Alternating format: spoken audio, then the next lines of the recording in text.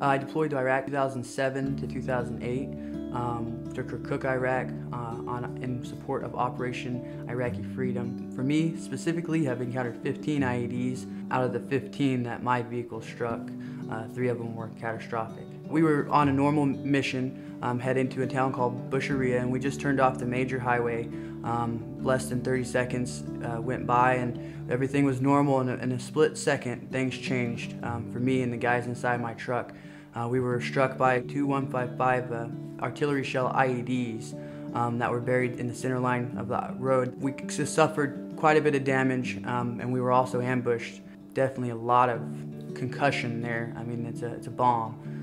So that's like how I received my traumatic brain injury, and along with the events that I went through over in Iraq, gave me PTSD as well. This is something for me that I battle with every day, my service in the military. The reason why I don't disclose all information of what actually happened at the instance of me getting hit, because it brings back memories of war and horror.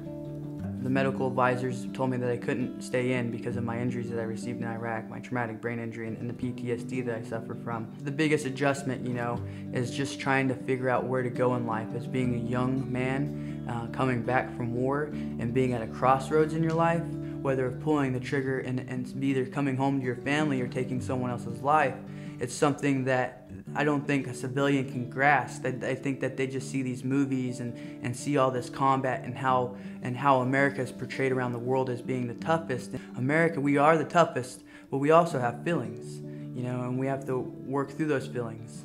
I became involved with Warriors for Freedom through Major Ed Polito, and one of the things that Warriors for Freedom is strong about is peer-to-peer networking. And when I met Brett was able to put me in contact with other soldiers that were having some of the same things that I was going through and dealing with on a normal day-to-day basis. But plus, Brett was also there for me too. He wanted to be involved. He wanted to know how he could help me and how he could put things together. For you guys that don't know, Trey Kennard is a professional supercross rider. He's one of the best in the world. And Brett was able to set that up for me to get to go out there and meet my hero. And with going in and meeting Trey and getting to talk to him, Brett really grasped the concept of the motocross. And from there on out, Brett told me to run with it. And from there on out, I've been trying to use the motocross platform to build and to reach other veterans that are in similar situations as myself. So I think one thing that really, kind of drew me into Josh and Warriors for Freedom was this aspect of suffering or pain.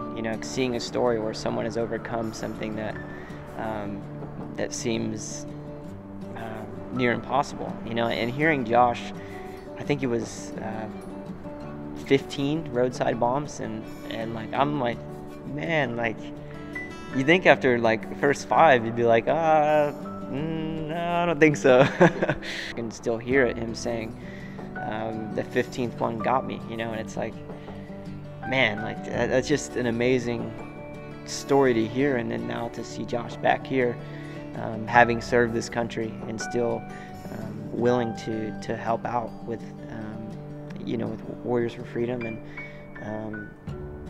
basically just finding his feet again as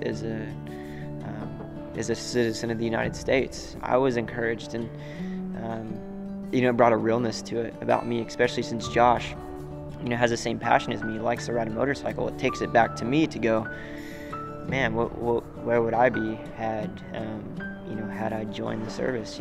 Where would I be in that same situation? And you understand love or grace from someone, you want to give it to someone else. And I think the same thing is true with this. When you understand the sacrifice that they're making for you, the time they're spending for you, you in turn want to give back a little more. So I think that's the biggest thing, just taking a step back and realizing what this really means.